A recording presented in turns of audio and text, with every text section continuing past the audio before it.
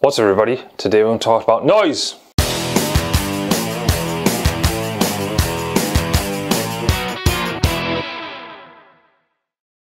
Not that kind of noise, noise within photographs. Noise is usually described as visual distortion in an image. So for example, if you're shooting in low light, then you're going to get more noise in your image and it's going to distort the image. Obviously you get noise in your film photography based on the film that you use and things like that, but in digital photography it's slightly different. Sometimes the decoration behind or the blur or the bokeh isn't that nice when you're using high ISO and the noise just comes into a messy blur. Again, as we spoke about, if you're there capturing moments, so a late night sporting event or something like that, it's okay to have some noise and some grain in it because that sometimes adds to the effect. However, if you're doing something like architecture photography or property photography, things like that, you don't want any noise in because that'll distort the image and give off weird colors and things like that. So you need to use a low ISO to minimize noise. So again, the main culprit of getting noise in your images is ISO and high ISO. The way to think about it is like a guitar amp. So if you've got your volume and amplification on the amp,